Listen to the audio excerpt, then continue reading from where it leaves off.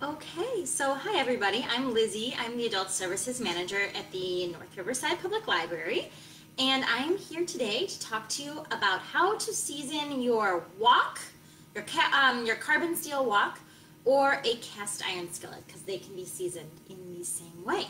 So I'm really excited to talk to you about this today. Sorry, I'm just realizing the light behind me is a little funky, so... Nope. Okay, that's dark, but it's better. So during quarantine, one of the things that I sort of made a goal for myself to learn how to do, or to, I'd say to learn how to do, is to make a really good stir fry. I make stir fry a lot, but it never really turns out the way I want it to be. It usually ends up kind of soggy. And not that a wok is a magical cure-all, but woks are a really good option for stir fry because they are, they're really made for it, and they're usually made of a really thin metal, so they get a lot hotter and they can sort of immediately crisp your vegetables without letting them get soggy. It'll cook really, really fast. So I wanted to get a wok, and I really wanted to get a carbon steel wok. Carbon steel woks are traditional. They are what have been used for thousands of years in China.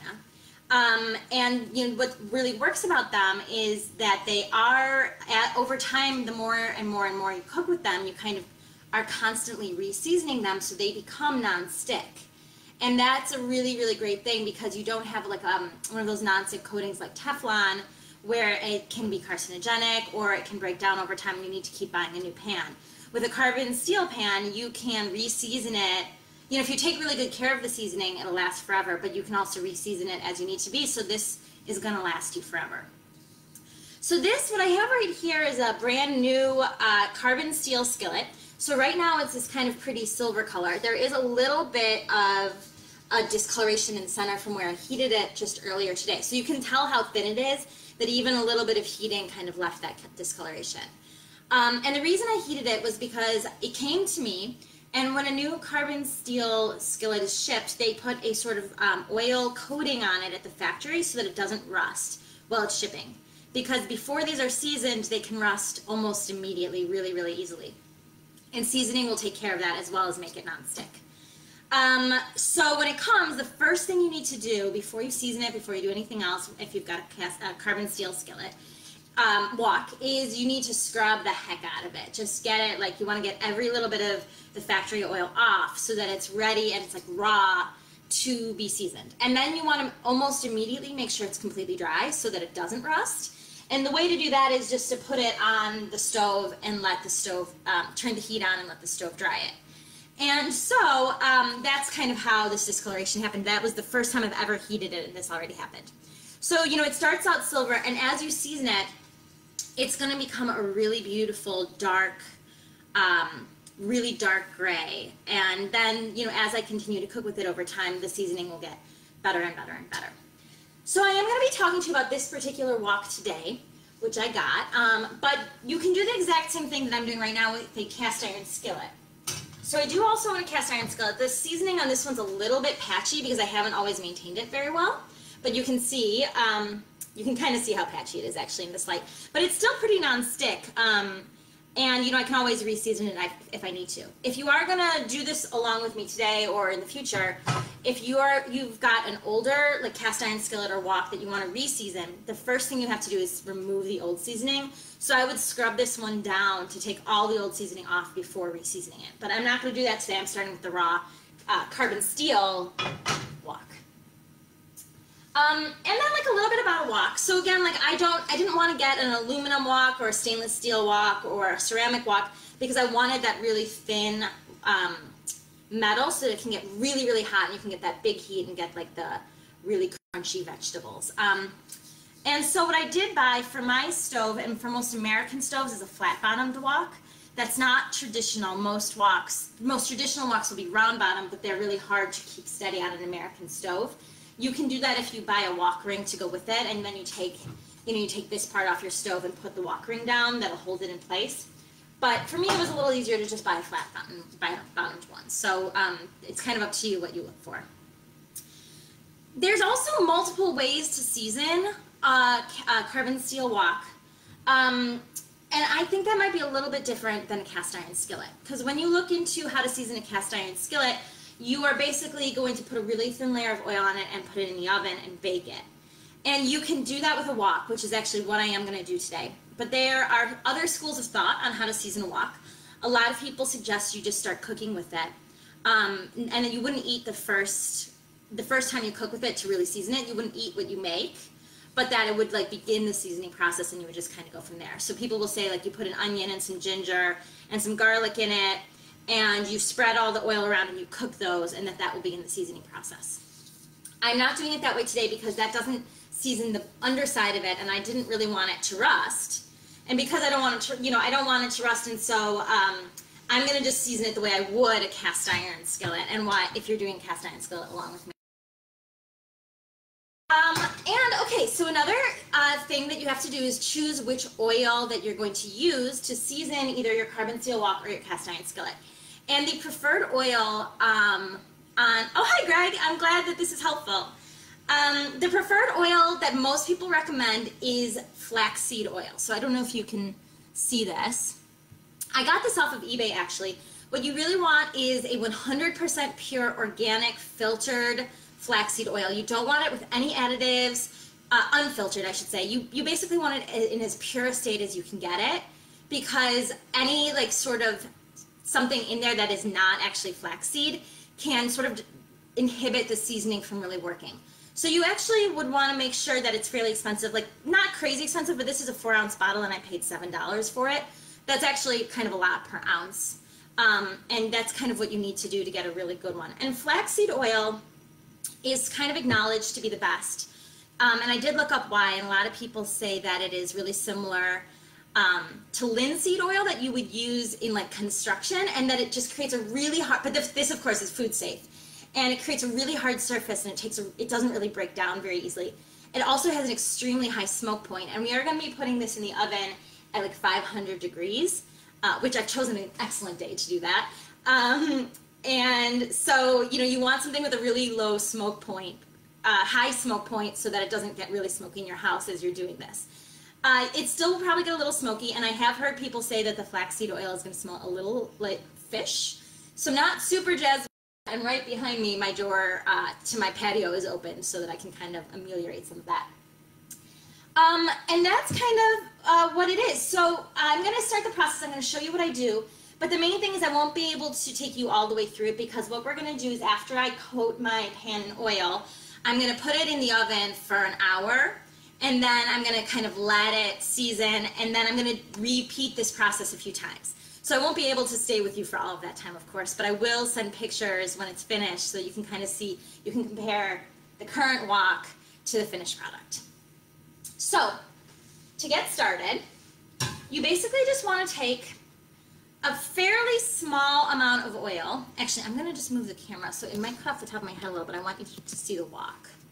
So hopefully, and I'll step back. Yeah, that's pretty good. And actually, I'm going to take a before picture really quickly. I forgot to do that. So that I'll be able to show in the comments kind of what the change in look is like between seasonings. So you don't want to use a lot of oil. The main problem, the place people go wrong when they're seasoning a cast iron skillet or a wok is they use way too much oil. And they think that that's good because, like, you want the oil should work, but it ends up just being sticky, and it doesn't really actually make a non-stick surface, which is the entire point of doing this. So I'm going to pour like a teaspoon of oil in, and then I'm going to take a paper towel and just rub it all over the surface and all over the so I've actually, you can kind of see I've removed the handle, because this is a wood handle that's not going to go in the oven very safely. But I'm going to, if any part of this that's metal is going to get the oil rubbed on it. So, and just, fairly quickly, you really don't want to miss any spots, obviously.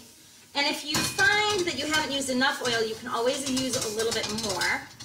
And you can also use your hands. Like if you don't feel like you're getting everywhere with the paper towel, just get your hand in there and just get it, like you'll be able to feel it rubbing in. So it's going to be a little sticky, which isn't the ideal situation, but it will pay off in the end. So I'm going to use, I don't think that was quite enough. I'm going to use a little bit more so that I can do the other side. And I'm just going to sort of turn it over on my stove. This is going to get a little messy, so I'm going to definitely do some cleaning after we're done, so that whatever drips get on my stove are cleaned off. But for now, I'm not going to worry too much about the mess and just really get it all, every little section. You don't want to miss anywhere. And I don't know how visibly this shows up on camera, but you can kind of see how the shine is on it. You can really see that it is getting an oil coating. My hands are so sticky right now. And you know, you just want to go all over it and make sure that there's no spots that you can feel that don't have a coating of oil on it. And I think I've done a pretty good job. I'm going to get to handle. Just completely. Okay, so now here's the real key. I've done that. This cast iron skillet is not, I would not say that this is over oiled. It's not crazy oily. You can't see drips of oil coming from anywhere. But it's still got too much oil on it to have a really successful seasoning. You want the thinnest layer. Like you barely want to be able to tell there's even oil on there. The tiniest, thinnest layer, because you really need like that to soak into the metal and bond to it. And if there's too much, you can't do that. So what I'm going to do is I'm going to take another paper towel and I'm going to wipe off a lot of the oil I just put. So where did I put my paper towels? Oh, they're right behind they're behind you guys. Okay. So I'm going to go back in, make a little bit of noise. And again, you don't have to do this with a wok. You can do this also with the cast iron skillet, and it's the exact same process. You just need to make sure it's the thinnest, measliest, barely thereest layer that you can possibly get. So I'm going to I'm going to use a few paper towels to really wipe it off to make sure I'm absolutely getting it. So let's see. Yeah, it's like I can still feel, it still feels very oily, and you want it to barely even feel oily to you. And like, look how much I used, like barely any of this bottle. And so you can see this is not going to require a lot. And that's why you do multiple seasonings. So I'm probably going to do this exact same process 3 or 4 times to really get a super non-stick surface to be able to work with. And then after that, you don't have to maintain it very much. You maintain it by cooking with oil in it. And that's it. All right, so I think this is probably, you can see it's still shiny, but it's less shiny than it was before. So I've gotten a lot of it off. Okay, and just one more go through, and that's probably pretty good. It's everywhere on here, and it is not very thick, but it's definitely there. I haven't been able to rub it all off because it's oil. You can't really rub all of it. You have to actually use soap to get it all off. So now comes the fun part. I'm going to put it in my oven with the oven cold. The oven is not on. And actually, you know what? Before I do that, I'm going to try and get some in this handle here, because if I season in the handle, it won't actually rust in there. Oh, Greg, I'm using flaxseed oil. So I don't know if you can read this. This is organic flaxseed oil, cold pressed, no additives. It's 100% pure. It has to be refrigerated. That's how you know you have a good one. It has a really high smoke point, so you can heat it at very high temperatures, and it creates a really hard surface. So flaxseed oil is better than, for example, olive oil, because olive oil has a really low smoke point. And because of the really hard surface created by flaxseed oil, because it's so similar to something like linseed oil, that's a really good one to use for this particular purpose, especially if you do multiple coats. So I'm just going to actually like stick my finger right in there and just, I'm going to get it on the inside of the handle, because, because carbon steel rusts so easily, if you don't season all of it, then the parts that you don't season could rust. And I really don't want to deal with that because rust spreads. And then you have to kind of keep going and, re-seasoning it. And like, you should ideally only have to do this one time. Or you have to do multiple seasonings, but the multiple seasonings only ever one time. Okay, so let me kind of wipe off the handle again since I got some extra oil on there. All right, so I'm going to put it in the oven cold. And I am going to then allow the oven to preheat with the wok in it to 500 degrees. It's very hot. Very, very hot. And I'm going to put it in upside down. So I'm going to put it in like this. I'm not actually sure why. It's just every single person who seasons, it's what I've always done with my cast iron skillets, and it's just what people recommend. I'm sure there's a reason for it, but I don't want to give you the wrong reason, so I'm just going to say that I'm not sure why. So I'm going to put it in upside down, and I'm going to turn my oven to 500 degrees. This is another reason I have the door open behind me.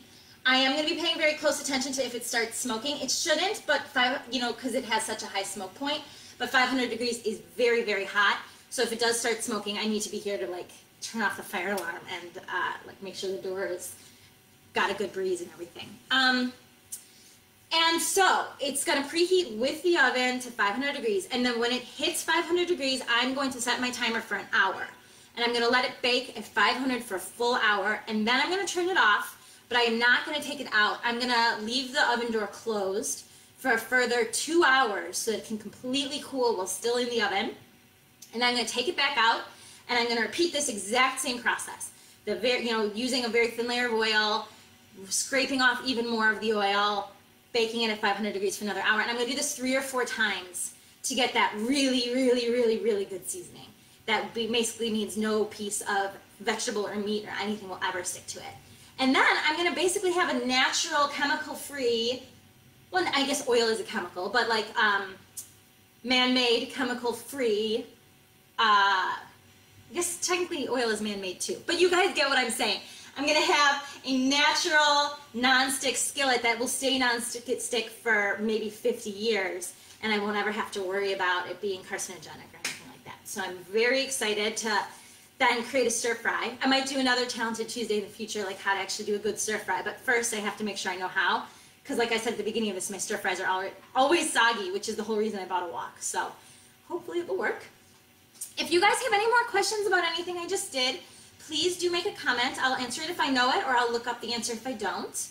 And otherwise, I'll do a picture of the wok before and after the first seasoning, the second seasoning, and the third seasoning in the comments of this video so that you can kind of see how the process goes. And you know what?